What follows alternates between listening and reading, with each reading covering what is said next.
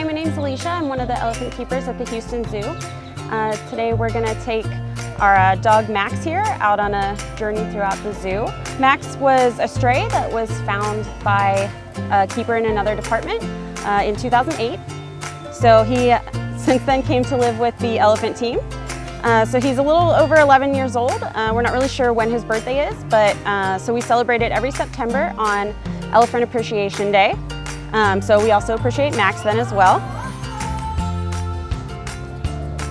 Max is one of the most well-known animals here at the zoo. He likes to go out in the yards with us in the afternoons when we clean and greet anyone who wants to come over and say hi to him.